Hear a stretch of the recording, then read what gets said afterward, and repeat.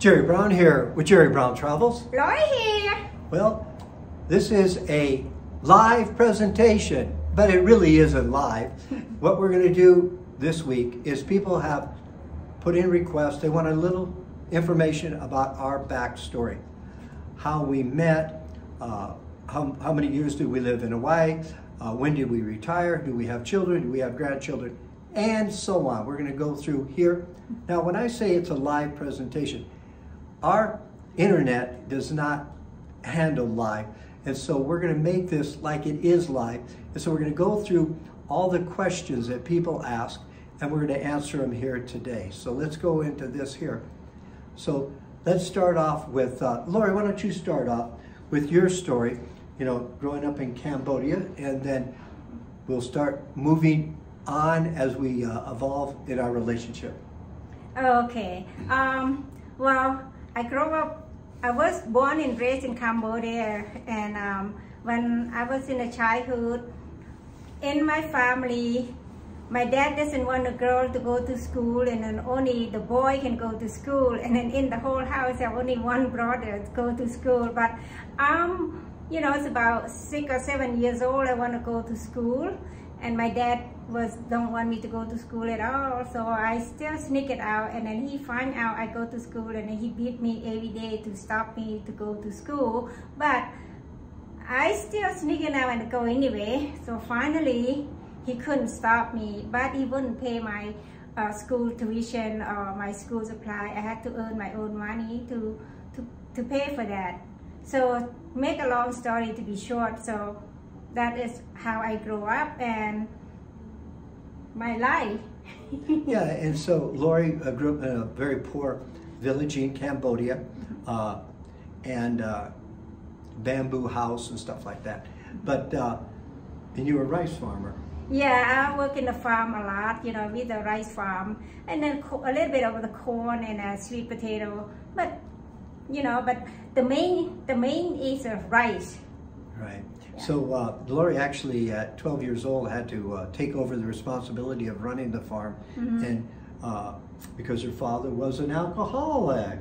Yeah, well, after my mom died, my father was turned to be the alcoholic, and then So Lori ended up, I can say, having to be the responsible one and manage the farm and take care of the family in that regard at a very young age. But then also, you were what? How old were you when the communists came in and took over the country? Well, I not exactly know how old I am, but in 1975, the communists take over the country, and then, you know, and everybody was work for the government, and we work hard 18 hours a day. So very, very hard work, and not enough food to eat. Sorry, I talk a little bit fast, because if I talk slow, I forget. That's okay, honey. So, and then if I was thinking in my mind, the kid no education at all, and if I have a chance, I can, you know, just try to get out from the country to get the kid education, because I didn't have my good education myself, so I want the kid to have education. So I thinking in my mind, so we can escape out from Cambodia. The sooner, if I can, finally, so 1979, and the Vietnamese will come over and fight with the Khmer Rouge, and that time I have a chance to escape out from the country. This time I have 2 kids, so I decide to let's go. So the way I go, because if I live in Cambodia, I lost everything. I didn't have house, I didn't have land, I didn't have anything. So I think if I go to other country, I might start all over again. And my hope is to take my kid to have education. Okay, good, thanks. Well, let me go into my backstory a little bit about it. I was raised in California, and Southern California. My family, my mother raised 5 of us kids. I was the youngest. My father died when I was 5. I got married at 19, actually had a kid at 19, so we're 19 years old difference between us, and and then a daughter and another daughter, and the sad thing was that my 13-year-old daughter passed away at 13 years old. And then after about 7 years of being single, I remarried. And that marriage lasted 5 years. And that wasn't working for us. And then I eventually decided I wanted to move to Hawaii. And why I wanted to move to Hawaii, to be very honest with you, is that I don't mean to offend anybody, but I was sort of wanting a different relationship. I wanted a relationship with an Asian. And I thought that would be a neat thing to experience. And so I went over to Hawaii. Me and a partner, we were old surfer buddies, and we went over to Hawaii, and we started a business, and I found Lori, and we met, and it was interesting when we met, because Lori had been married one time before, and she had, in between, after that, she had a relationship that didn't go so well with a boyfriend.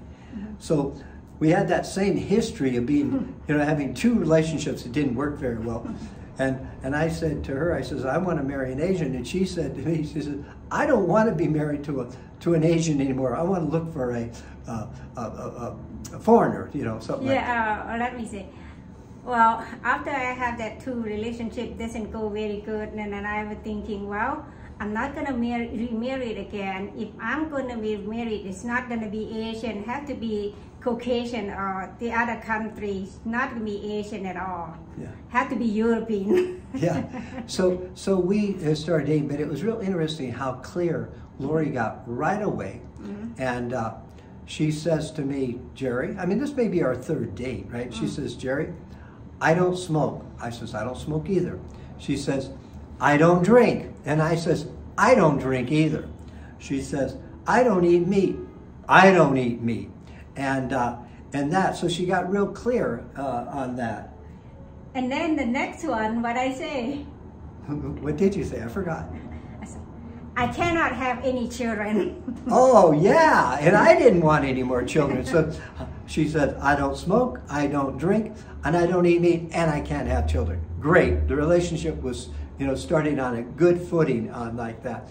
And but it's been interesting. Over the years, we've been very compatible on our goals of, so as an example, I told Lori right away, I says, when I get to retirement age, I want to travel. And even before that, I want to travel. And you said? Me too. She wants to travel with me. And so she said she wanted to see the world. I wanted to see the world. And so about every 5 years, I'd bring up the subject. I still want to travel when I get, to retirement. And I say, me too. Yeah, and so, okay, in 5 years. So that goes into another question that somebody has asked us. How long have we been together? Well, we have been together 33 years now. Cambodian tradition, if you're going to move into the man, if you didn't get married, then you're not a good girl at all. It doesn't matter you're widow or you divorced or you're single, you have to do the tradition married first. Well, we end up to marry each other 3 times. Yeah. To each other. To each other. Yeah, we love it. Now, so then we're realizing we're compatible. We were on the same page with how to raise children.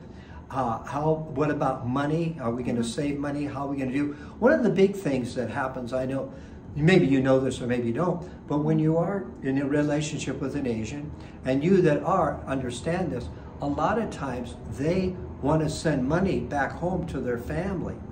And so I asked her about that. I says, are you planning on sending money back home to your family?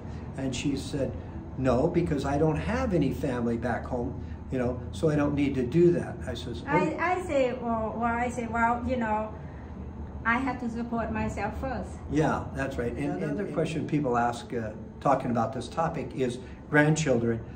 Jerry has 3 grandchildren and have 5 great-grandchildren. He has 2 children. He has 3, but 1 passed away. And I have 3 and have 1 passed away. And he has 2 girls and 1 boy. And then I have 1 girl and 2 boys. So one of my boys will pass away and one of his girls will pass away. So now we have 2 and 2. Well, those are sad times. You know, we don't want to be light about them. They were difficult times, but we. Well, the life is not fair, but we do what we can. Yeah. So we have to get out when we fall down to the ground and then get into the mud. We have to get up and clean the mud out and stand up and run it again. Yeah, and I think there again, that's sort of, well, we've been on the same page, is that even through adversities, be able to come back up and come back, you know, and keep going. Now, occupation-wise, people want to know is, well, Lori, you go first. Well, my first job when I come into Hawaii, I'm be a seamstress. I work 8 hours at the company. It's called Silver Needle. So it's a seamstress. So I learn as I go. And finally, so I take some piece home, work at home for extra money.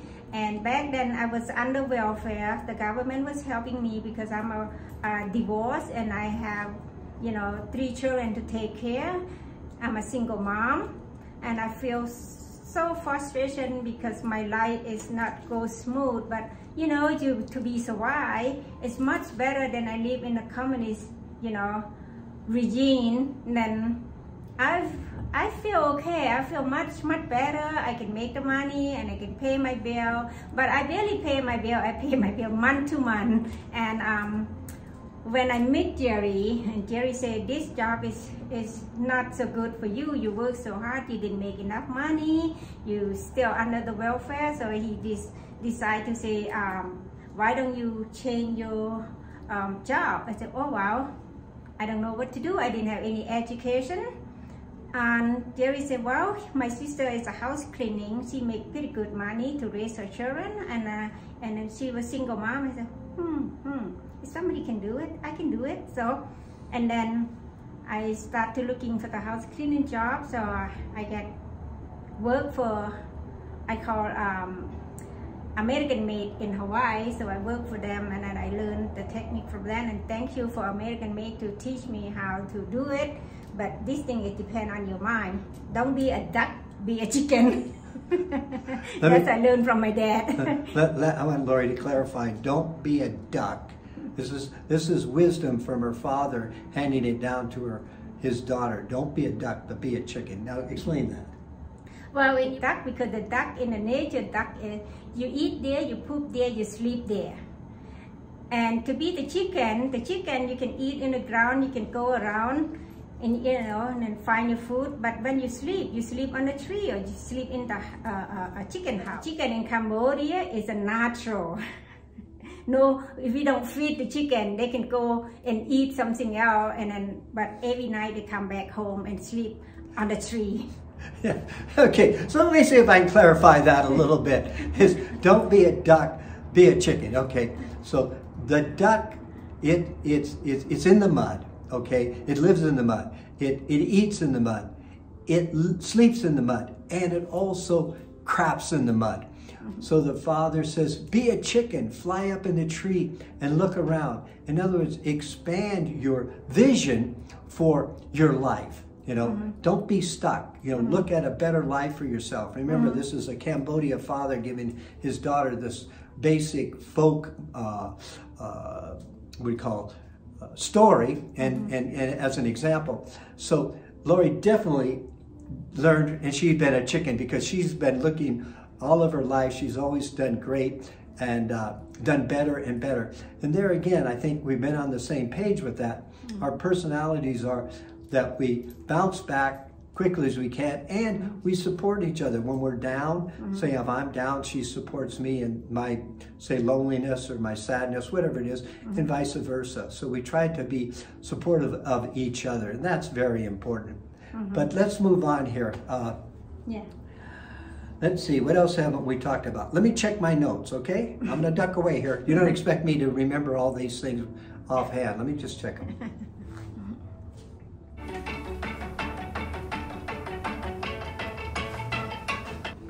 In my business, it was a landscape architectural business. Me and a partner came over to Hawaii. And we started with basically $1,200 each, and to start this business. And we both wanted to marry Asian women, and so we both did that. And I'll tell you, it's interesting about being married to an Asian. When we first got together and living together, and I came home one day, and man, the house, it reeked. I mean, it was a terrible smell. Terrible. I went around and I opened up all the windows. I got incense. I light incense in the house. And then I walked away outside and I thought, well, Jerry, you wanted to marry an Asian. This is part of the deal. So don't complain. You know what I mean? Let her cook the foods that she likes and stuff like that. Another question that somebody has asked, how old were we when we stopped working? I was 60 years old, and just prior to that, about a year before, I went to Lori and I said, Lori, now Lori is 7 years younger than I am, so she's 52 at that point, and I says, Lori, I'm going to want to retire. I'm going to retire in 1 more year. And I says, remember, we talked about traveling, that I want to travel, and that, and I said to you, well, how do you feel about that, Lori? And what was your reply? Well, when I retire, I don't think I can retire it because I'm, love my work. I still love my job. At work and make pretty good money. And then what do you say? Well, then I said, well, I'm going to retire and I'm going to travel. And if you want to keep your business, your house cleaning business, you can do that. I'll go travel and then I'll maybe be gone a month or 6 weeks and I'll be back. And she goes, no, I go too. I wouldn't let you go traveling alone. So what we end up doing is... So what we now been doing, Jerry put my business in for sale. It's only 2 days I sell my business, my house cleaning business. I give them with the bonus with the employee. They take everything and then all my equipment for the house cleaning. So we sold in 2 days what the price we asking for. Yeah, and I had already made an arrangements that I was going to sell my half of my company to my business partner, and we did that. So then we needed to sell, because now we're going to retire. We had a year, going forward to plan for this. We needed to sell our house. And that was hard on Lori, huh, Lori? Yeah, because the Asian way, when you get your property, you don't want to sell it out. You want to keep it. You want to keep it for yourself. You want to keep, when you retire, you want to keep it for your children after you pass away. So I said, oh no, it's my first house. Now I have to sell it. I don't want to sign. I've been crying. And well, finally I was thinking, well, it could be good if we go to, it's just all in my head by myself. It'll be good when you're traveling, you don't have anything to think about on the back here. So, and then I said, oh, I trust his idea. Well, also, we needed the money. We needed the money to be able to do this. We were retiring early. It's going to be 2.5 years before I'm going to be able to collect Social Security. And Lori is 7 years younger, so she's way out in that plan of retiring. So we did sell the house. We had an estate sale. We sold all of our furniture. We did have a beautiful home. It was not an expensive home, but it was a beautiful home. And so here we go. We said, okay, we're ready to retire. So we get on the big bird. We get on the plane, and we decide that where are we going to go? Well, we had already decided. We were going to go start our retirement of going to we were going to Malaysia, India, Sri Lanka, Nepal, and then carry on. Then we were going to go to like Borneo, that was Indonesia, Bali, that was in Indonesia, and then we were going to work our way up to, let's say, the Philippines, and then Cambodia, Laos. Well, we go to all that, mostly it's Southeast Asia because cheaper than, and then traveling in Europe. But I love it. And then we're looking some place to retire too. Yeah, so as we were looking like that in the back of our mind, because we didn't own anything now, we were basically homeless, right? And so we're keeping our eye out for where we felt comfortable to retire. Where did they have proper medical? Where did they have good weather? You know, where can we actually live and get a visa and all this stuff? Yeah. So as we're traveling through all the countries, we've been to 37 countries at this point. And so here we come back after, you know, those years of traveling. We actually bought a motorhome in the United States. We drove it for a year and a half and lived in it, and we had all the national parks. Then what happened? What happened was, bang, we get a call from our financial advisor, and he says, Jerry, have you looked at your portfolio? Have you looked at what you have, you know, to retire and your money? And I said, no. And he says, you better look at that. And so I did, and I called him up and I says, what do you know, he says, you dropped 50%. You are down. I said, what should we do? We're scared. And he says, park that motorhome or sell it and go find a place that you can basically live on as cheap money as you possibly can. And so we decided we were going to put the motorhome in storage, and we'd come down into Mexico. We drove a car. We had it packed with, you know, everything, all of our clothes and bedding and everything ready to have an adventure in Mexico. And we were in survival mode, and I had traveled through Mexico extensively over the years, and I lived here 10 months one time, 6 months another, and I realized how cheap it could be. So we came down, and so eventually, pick it up from your story of that. Well, you know, when he said to Mexico, I said, well, Mexico, I'm not even know Mexico existed. Now I'm living in Mexico. Yeah. So when portfolio was dropped to 50% like that, I was so worried, I was so scared. My hair would drop off, would fall off like crazy. And then, you know, but eventually it's growing back, but it's not the same like before. My hair was so thin, so I was so worried. And then finally I said, okay, let's go to Mexico and check it out. So we came to Mexico and then we check it out. And then, so from now on, you know, because we've been traveling in Southeast Asia and then looking for the weather, you know, to live it, I can't go back to live in Cambodia. Too hot. It was too hot for me because I've been too far. And then one thing is too far, it's not that problem, but it's too hot. The weather is very, very hot for me because I've been living in United States for so long. Then I live in Cambodia. When I try to go back to live back there in even Thai or, you know, Laos, you know, Southeast Asia, anywhere, it was too hot for me. I can't live there. So when we come to Mexico, wow, I fall in love with the weather here. And then and the people here, it's just like Cambodia. Yeah. For one thing, I was frustrated with the food because I can eat Mexican food, but it's not every day. You know how you like your own food?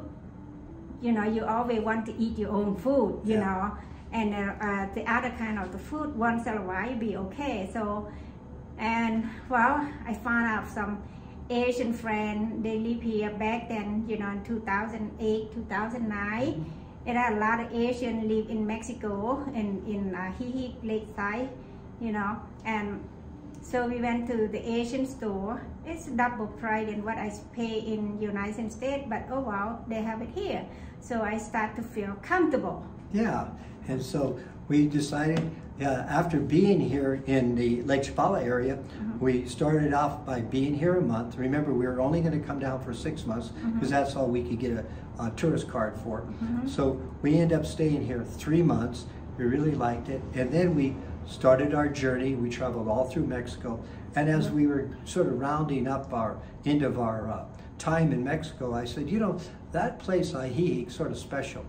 Let's go back, sell the motorhome, and come back. And that's what we did. We sold the motorhome, and then we came back to Mexico. And that's when we set up a home base here. Yeah. So, getting established here in the Ajijic area, we didn't buy a home. No, we didn't buy a home. We actually rented. We rented for like, how many years? 10 years. 10 years, maybe 11 years we rented. Yeah, until we did finally buy a home. And then that home was going to be we rented it out so we could exchange the rent from a place that we were renting. And that, but then eventually we decided that we would downsize because we needed to save more money. We needed to conserve our money. So we moved into our house, and maybe you've seen a video on that. So that's, you know, what we've done. Over the years, we've always tried to live within our means, and that's really important. Looking back, you know, people ask us, say, well, you're really rich. You know, in a lot of ways, yes, we are. And especially in which way, Lori? We're rich in our heart. Yeah, we're rich in our heart. And that's it. But when we were really on the same page of saving, we got really, you know, disciplined. Hey, if we want to retire, you know, at the timeline that we wanted, we needed to really be serious about working and saving our money. We would end up working like anywhere from 60 to 80 hours a week consistently. I had my landscape architectural firm. I had 60 employees at this time. We started off with just my partner and I, and we built it up to 60 employees. A lot of responsibilities there. And so, Lori, your house cleaning business. Yeah, my house cleaning business, I end up to working like 10, 12 hours a day, you know, and I work on the weekend too sometimes. But mostly I save the weekend for be the family, you know, be together with family. And I work so hard from 7 to 7 every day, you know, sometimes from 8 to 12 to 10 o'clock at night. So the worker who come to work for me, I have to interview them. You have to be flexible because this job is not fixed hour. Sometimes you have to work overtime, but when you work overtime, I will pay you hour and a half. That's what you say? Yeah. Time and a half. Time and a half. Time and a half. So they're happy with that. So we work from, you know, 8 o'clock until 10 o'clock at night. So we work so hard. We keep saving the money. So by the time we get here, we done lost our home. Sorry, I just can't keep my hands off of her. Yeah, so we did work a lot of hours. But the other thing that we did, we disciplined ourselves to save. Because, you know, remember, we don't have any education or anything like that. All we are is just a couple high school kids, you know, education-wise. But we put it up a point to save at least 20% of our income. So we watched ourselves and what we spent. So that was the thing. So if people say, well, you're really rich. Well, we were disciplined and we did the things that what it took. We cut back on spending, you know, a lot of stuff for ourselves so we could retire early, and that was our goal. But we were, again, still on the same page in that direction. Yeah, I even saving like the money. We put the money for the food, you know, so to buy the household use. I even saved that 20% from that one too. And Jerry said, why you have to save that? It's nothing. But by the end of the year, you know, I saved that 20% from the food budget and the household budget.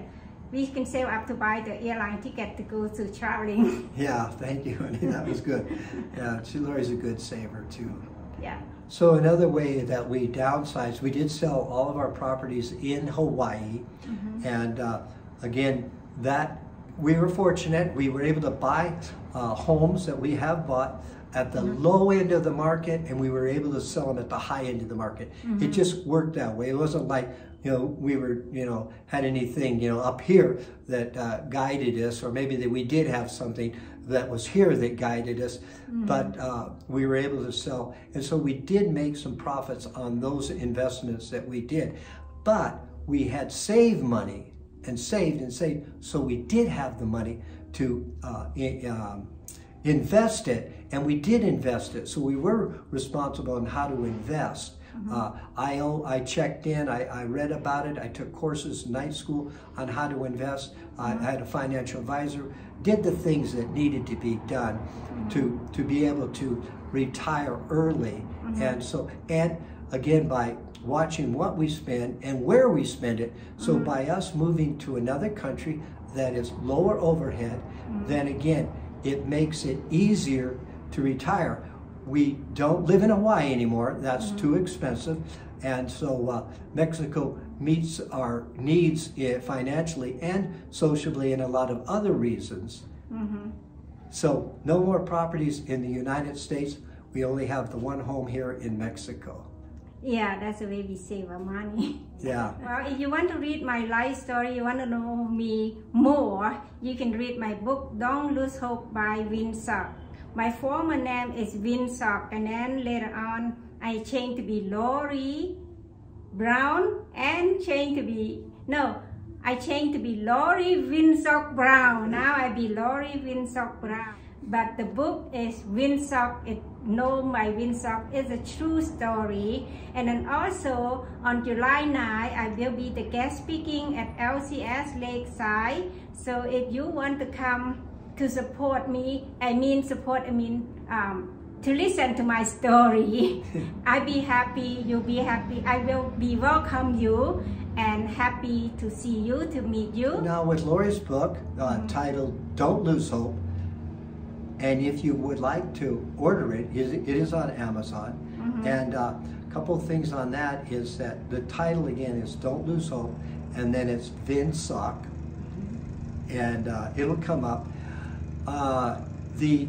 All the proceeds that are raised from Lori's book will go to the United Food Bank that distributes in all the refugee camps throughout the world. Now you have to remember, Lori is a refugee coming from Cambodia and the war of Vietnam and Cambodia and that, and so she was escaped the country, and so that's the reason she's written the book. And it's not a book of victim. She's not a victim in the book. You're not going to feel that, but it's a book of encouragement, enlightenment, that you don't lose hope. Like Lori didn't lose hope being in, concentration camp, eating rats, eating lizards, eating centipedes. I mean, just filthy, dirty, environment. But she didn't lose hope, escaped the country with her 2 children, walked out, and so if you want to buy that book, Amazon does have it, and also get the ebook when it's cheaper, and also you get more information because there's links in there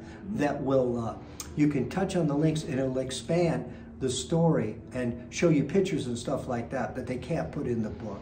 So if... okay. One thing I want to say, I thank you to Beth Brazil, and then she the one to help me to write this book. Before to get this happen, I asked 4 or 5 people, and they always say my story is very short. It can't be in magazine or can be in a letter, but I want to be the book. I want to be the book to be member of my story. So I don't think my book gonna be in public until Beth was thinking about to put this book in the public. It's a true story.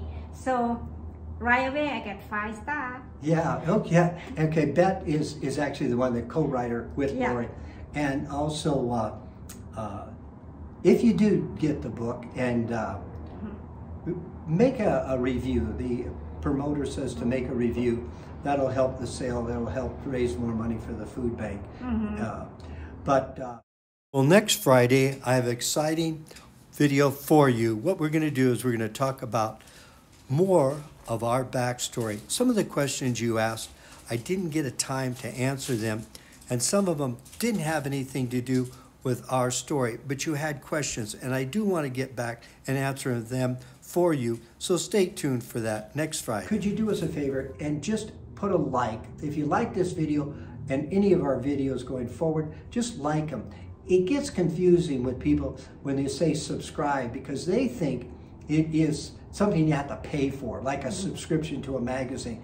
But actually YouTube doesn't work that way. They are free, but you have to have a Gmail account to open up, to be able to subscribe. So if you just hit that little like button, it'll take you, right now, it'll take you 2 seconds and you've liked it. That'll help us, and it'll promote our channel, and we appreciate that. And also ring that little notification bell, and every time we produce a video, which is every Friday at 5 p.m. California time, we'll send you a notice and tell you that a video was popped up. And so, but thank you for everyone that contributed to all the questions and asked, and I hope we were able to answer them and on our backstory. So thank you.